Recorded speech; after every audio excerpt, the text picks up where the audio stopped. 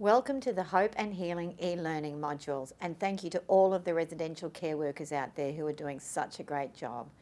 Hope and Healing, the words say it all. As you go through the modules, you'll discover that the Hope and Healing framework is all about helping children and young people heal and recover from the trauma they've experienced.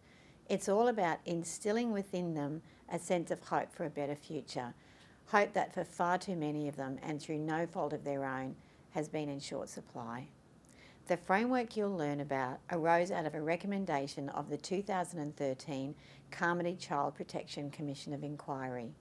In 2016, the Queensland Government was so pleased to fully endorse the Hope and Healing framework that was developed and proposed to us by Peak Care in response to this recommendation. My department's commissioning of these e-learning modules represents yet another milestone in the journey we've embarked on together in implementing a trauma-informed therapeutic framework across all Queensland residential care services.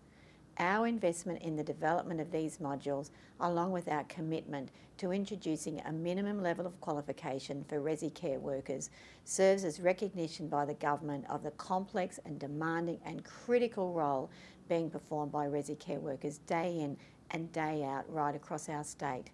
I hope you'll find the modules enjoyable but also challenging as you learn more about the framework and how it applies in a practical sense to the role you perform. My wish is that as you complete the modules, in addition to the knowledge you gain, you'll also be instilled with a sense of hope. Hope and confidence that you're well equipped to make a critical difference in the lives of the children and young people who come into your care, and confidence that you can help them to heal and you can restore in them a sense of hope.